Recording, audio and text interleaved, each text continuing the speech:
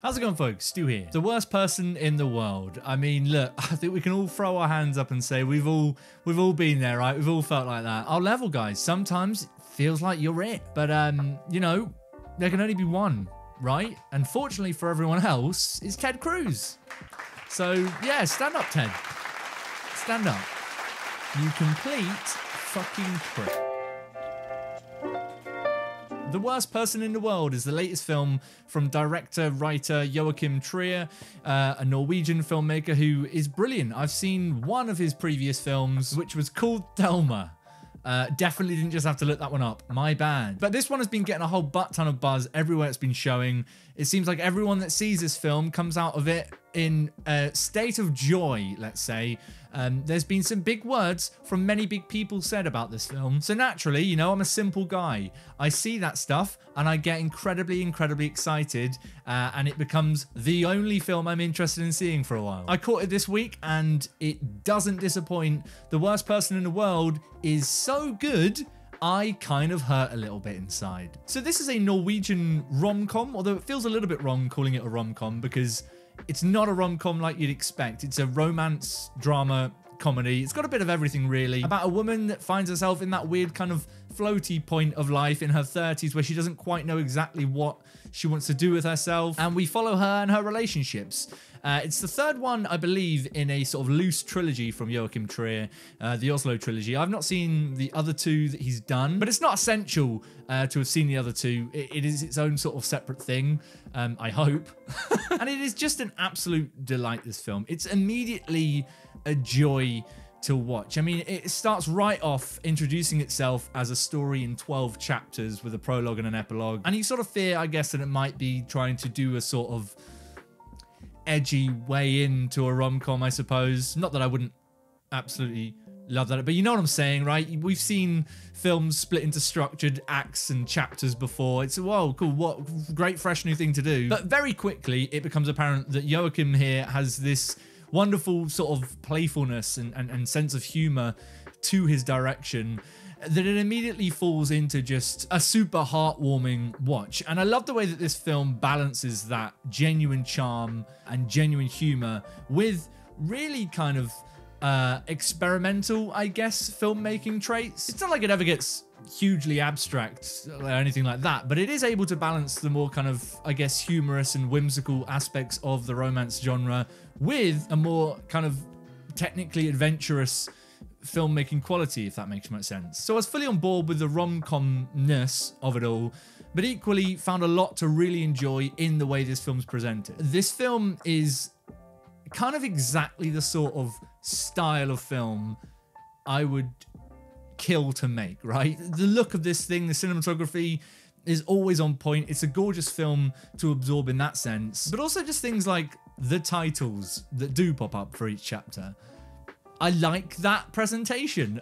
Admittedly, strange thing to pull up on, but it's my review. I'm gonna say it. And there's a playfulness in the film which creeps through in the sort of formal aspects of it, in its editing, in the way it's structured. It knows not to take itself too seriously when it shouldn't take itself too seriously. And so you've got certain chapters that are much smaller than others. You've got certain chapter titles that just are there as a joke, and it's funny to see that. And so there's this sense of personality that runs through the entire thing, which gives it this real sense of kind of authorship, but also like this genuine earnestness to it all. And that definitely comes through in the writing as well. I mean, the screenplay of this thing just knows exactly the tone it's going for, and it knows how to have fun within that tone. And the result of that is that it is a genuinely funny film. Like, there are a lot of genuine hearty laughs in here, and it works incredibly well as a comedy. But it never uses that comedy to undermine the more dramatic moments in there and the more serious elements of the film, which surprised me that they were in there. Obviously, I was expecting,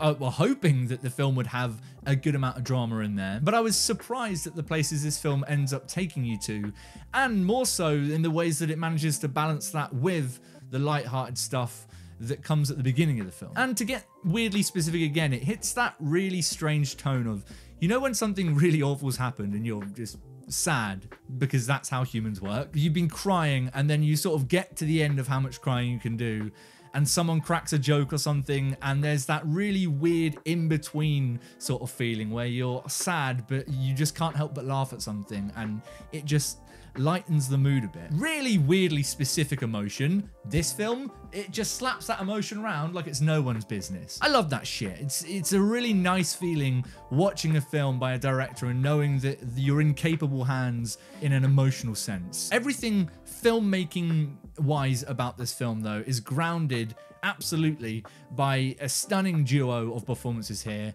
who both just smashed it. The lead of the film is Renate Reinsve, who I've not seen in anything before, but who is just wonderful. I'm not sure how to put it into words, really. She attacks this thing with this genuine sense of sort of, it's kind of like restlessness and a weird goofiness, but not in an overt way. There is this constant feeling of sort of discovery and learning about herself. She's insanely charming, very, very funny, but also absolutely smashes the emotional beats of this film. I was incredibly moved by her performance, and obviously it's an incredibly relatable character and an incredibly relatable performance. But alongside her is Anders Danielsen Lee, who I most recently saw in Bergman Island, which is another really charming, nice little gem. But he really, really knocked it out of the park here. His performance at first sort of seems like, I don't know, it's almost like we've been conditioned to know what that character in a rom-com is.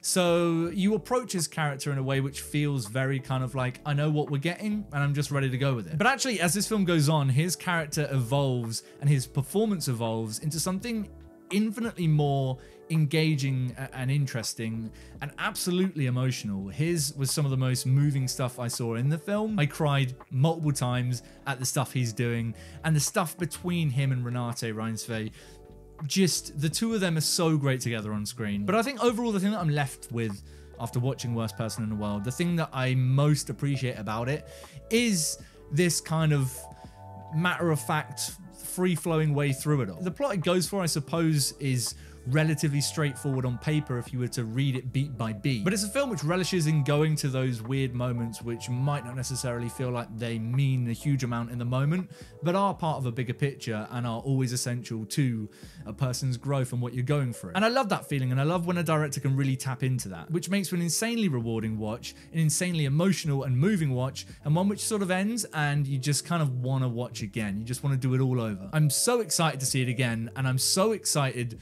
that it didn't disappoint me and that I can sit here and say that it absolutely lived up to my expectations. Slightly annoyed that I didn't get to see it in 2021, where it would have absolutely landed very firmly at the top end of my best of the year list. But hey, spoiler alert, you're probably going to see it in a 2022 list. It's that good. I have no doubt it's only going to get better on rewatch. Keep your eyes peeled as well on the channel, because I think I'm going to be doing a bigger, deeper essay on the film in a similar way to I did in Net last year. So that's incredibly exciting as well. But what about you guys? Have you caught The Worst Person in the World yet? It's out in the States, but it's out a little bit later over here in the UK in March. Whatever you thought about it, let me know in the comments down below. We'll have a little chat. As usual, if you enjoyed this video and you want to see me talk about more shit, go ahead and click subscribe. The button for that's down there as well. It won't bite you. I'll see you guys soon for some more thoughts on more films, but until next time, I still think Ted Cruz is the worst person in the world. I think we're all in collective agreement on that, right?